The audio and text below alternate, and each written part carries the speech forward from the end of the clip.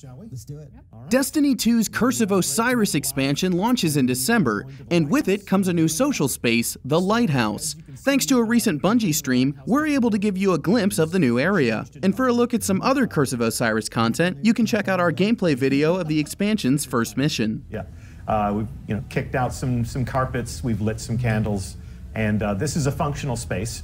I am armed with a weapon, but I mean this gentleman no harm. The scent of ozone. Come closer, Warlock.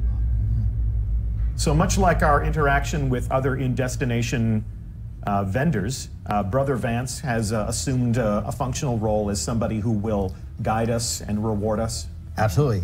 He sits within the Lighthouse, much like Failsafe, and Devrim. Yes, and others. And there you go. And this will be an opportunity for you not only to learn a little bit more about Vance, but then also how Vance sees Osiris and his eagerness for his return. Yes. And we can see here that Vance has his own engram. Yep. And the levels have been raised. The levels have been raised. Player level is up, we're bringing up to 25. Okay. And your light level will go to 330 as a soft, and 335 if you got your mods. Okay. Very good. And we will be taking a look at all of the gear that you'll be able to pull out of this engram in the third stream in the series. Although, for the time being, I figure there's no harm in me showing off the Warlock gear that you'll be able to add to your collection. And this dresses me up as a proper follower in the Order of Osiris. I'm looking Egyptian and badass myself right now. And just to take in a little bit more of the space here, we can see that Brother Vance is very much the scholar, very much the seeker, if you will. A little obsessed. Just a little. Or a lot. We prefer the term captivated. Yes. And the entire space has been redressed. We want to make sure that we want to tell that story visually as well, that not only has Vance come back, but then other followers of Osiris have started to come back as well. Yes, yeah, we got a gathering of his followers right here. And these two fellows right here, near and dear to my heart. Look at that, they're exos. Looking mean fellows. This is a place of study, this is a place of learning. These guys have more books than the speaker. Is that too soon? Maybe. So the gate there is live.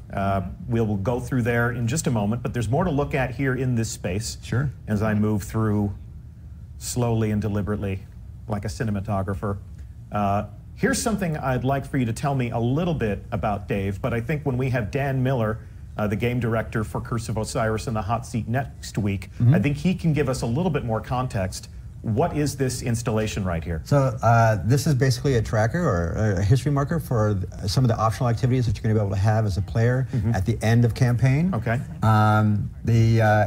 If you actually look at your hand cannon that you got it in your hand right now, that's actually one of the destination themed weapons. That is like basically the notion is older weapons that Osiris has grabbed, taken, and modified using Vex technology. You actually have an opportunity to go and adventure for the ability to forge these types of weapons. Okay. And that object that you're looking at right now, that actually shows you the markers of all the different ones that you've been able to create to date.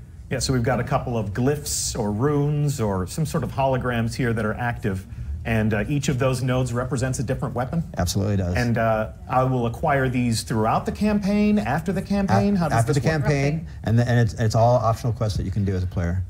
And so each one is represented by a quest? Yes. And I can see here that you seem to have hacked into some Vex technology and wired it into this installation over here. Yep, we call that the Forge. That's actually where you'll take all your elements and you'll bring them together and you're able to forge these weapons. Look at that, we're worse than the Fallen. Okay. And then as we move over here, we can see that, as always, the Lighthouse has a lovely view. And you'd mentioned before that there's always been a player curiosity to leave the confines of this space. What's on the surface, and explore beyond. See what's out there. So this is a good opportunity to satisfy that curiosity. Destiny has always been about exploring. We should go through the gate. We should go through the gate. Here we go. So we're going to see what's on the other side. And here we go. We are going to visit Mercury for the first time.